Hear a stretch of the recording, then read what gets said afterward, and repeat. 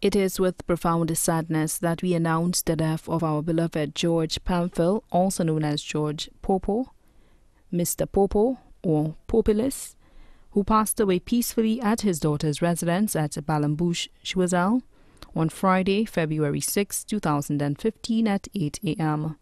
He was 79 years old. He was originally a resident of Myersbridge, Soufrière. The funeral service for the late George Pamphile, also known as George Popo, Mr. George or Populis, will be announced in a subsequent broadcast. The body now lies at Crick's Funeral Home, Riverdure, Choiseul.